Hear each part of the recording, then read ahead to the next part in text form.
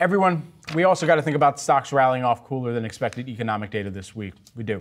And it's telling one prominent Wall Street strategist that the market may be pricing in a soft landing. Yahoo Finance's Schafer, he's been thinking about this a lot and joins us now with the details. Brad, I've been thinking about it all day, all morning. I was actually thinking about it all yesterday, too, because yesterday I attended virtually Goldman Sachs's media outlook, or their outlook for 2024. And one thing that really caught my eye listening to him was sort of him highlighting, David Costin, the head strategist there, highlighting the market action that we saw this week and essentially saying, well, this affirms what our economists have been talking about for months now, which is we're not going to go into a recession. When you take a look at the market action this week, which you guys have been talking a lot about this hour, we saw the Russell 2000 skyrocket, right? One of the best days it's had in a year. We saw bond yields fall, stocks overall rally, basically saying, okay, we're pricing in that soft landing. Now, sort of the second part of this story that I'm looking at as well is, of course, what if we're pricing in too much of a soft landing? And we've sort of been here before,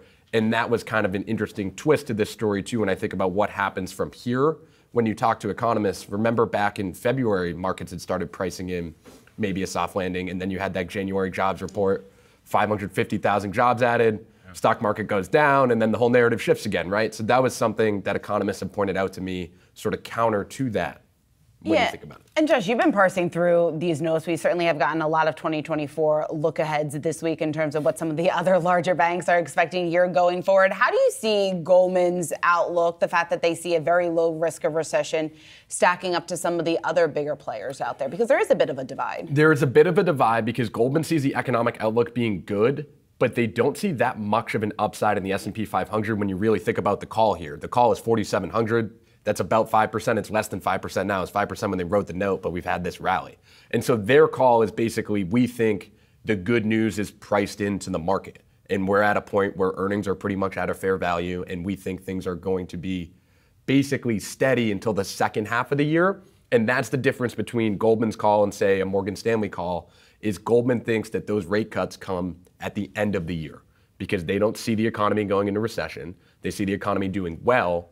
And so they don't think the market really moves because the market wants certainty and the market's not going to move until we know what the Fed does. They don't think the market moves until the end of the year, which I don't think is necessarily consensus or the same thing we're hearing from all of these folks. It all comes down to those rate cuts, really.